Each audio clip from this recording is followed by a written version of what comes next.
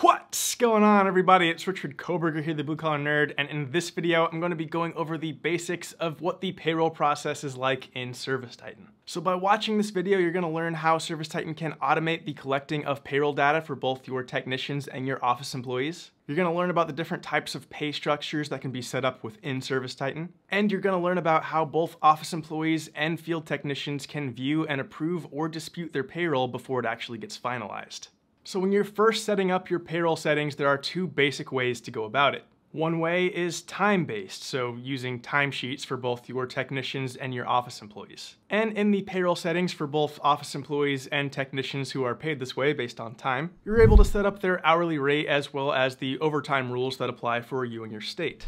And for technicians, you're also able to set up first drive rules, basically meaning whether or not we pay the technicians for their first drive of the day. So for example, if you allow your technicians to take their vans home every evening, then some companies might choose not to pay that first drive from the technician's house to their first job because that's considered their commute to work. However, if technicians aren't taking their vans home and they're going to the office first, then that drive to the office is their commute to work, and you would want to pay them for that first drive. If you wanted to, you could also input commute times for technicians and then set it up so that they only get paid for their first drive when it exceeds that normal commute time. You can also set up non-job events with timesheet codes that tell ServiceTitan how employees should be paid when they attend these non-job events. So non-job events, that's going to be things like meetings, calling in a tech to stock their van or wash their van, sending a tech to go get maintenance done on their vehicle, things like that. Now for technicians, you also have the option to either let ServiceTitan automatically track the time based on when technicians are arriving to jobs, finishing jobs, their idle time between jobs, or you can set it up so that technicians manually clock in and out. And for employees, your CSRs and everything like that, they will manually clock in and out, but you can set it up so that they get a reminder every time they sign into ServiceTitan to clock in, and every time they sign out of ServiceTitan, if they're clocked in, they'll get a reminder to clock out. And office employees also have the option to clock into non-job events just like technicians do, as well as mark their meal breaks. Now the other way that you can pay technicians within ServiceTitan is performance-based pay. So that's going to be things like commissions and spiffs. So you can set up a default commission rate for a technician, you can set up a sold by rate if they sold an estimate but didn't perform the work, and you can put individual spiffs or bonuses on specific price book items. And another really cool feature is range bonuses, so you can reward technicians with a bonus when they meet certain revenue goals. And by the way, you can combine those, so you can pay technicians partially based on time and partially based on performance. And within the payroll settings for both technicians and office employees, there's now a field to input a manager. And that is used for this really cool feature called payroll sign-off and approval. So when it comes time to run payroll, a payroll manager can access this payroll approval panel. I got that on the first take. Are you impressed? Payroll approval panel? And from here, managers can see a filterable overview of payroll for different pay periods. They can also run various payroll reports directly from this page, and they can make any necessary payroll adjustments here as well. All payroll adjustments, by the way, are tracked in this audit trail, so you can see exactly who did what and when.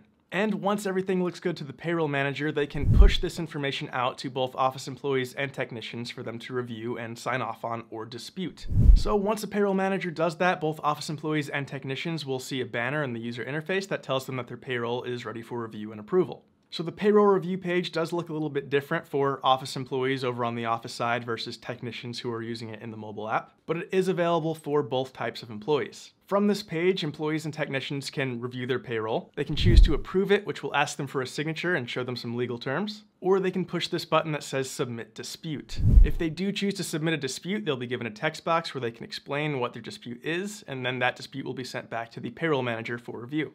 And if the payroll manager approves that dispute, then they can make that adjustment and then send it back to the employee one more time for approval.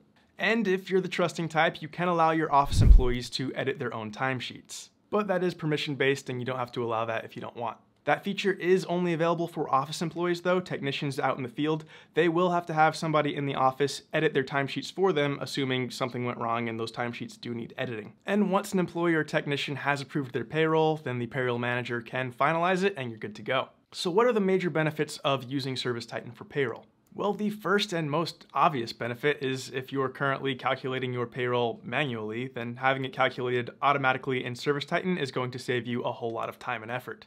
Another really big benefit is that you're going to get much more accurate job costing data because now ServiceTitan knows what you're paying for your labor. So you're going to get much more valuable reporting by having that information in ServiceTitan. Another major benefit is, especially with that payroll sign-off and approval feature that we just showed, it's going to make your employees feel much more comfortable because they're going to know ahead of time what their paycheck looks like. And you're going to prevent that dreaded situation where an employee gets paid and then they want to retroactively dispute that. Because now everybody is signing off on their payroll before payroll actually gets run. So not only is that going to save a lot of headache for your payroll manager, but it's also going to make all employees feel more comfortable. I know that technicians especially are very sensitive about their pay. I know at my dad's company, before we had this feature, a lot of our technicians would manually track in like a notebook all of their pay for every single job. So that way when they got their paycheck, they could reconcile it with their notebook and make sure it matched. But with payroll sign-off and approval, they don't have to do that anymore because they have visibility into their payroll from their side. And they can approve it or dispute it, and if they do dispute it, any issues get worked out before the paycheck actually gets to their hands. Better for everybody.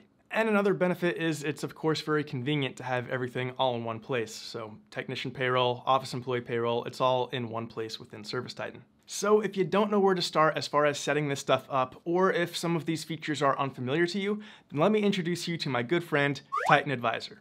Say hi, Titan Advisor. What's up, baby?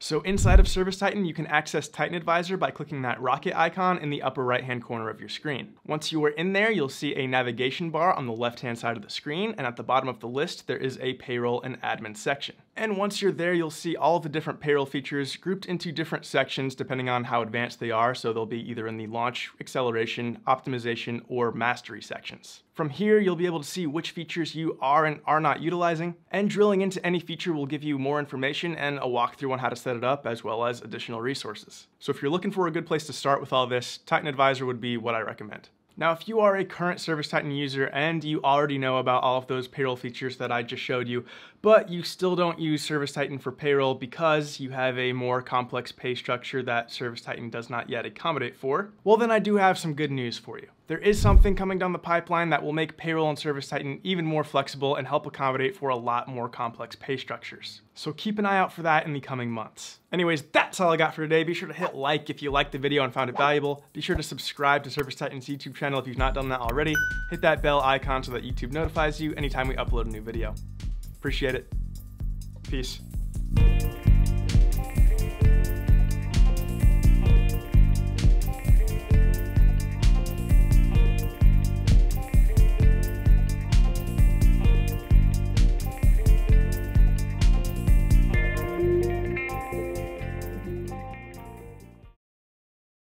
What's up, baby?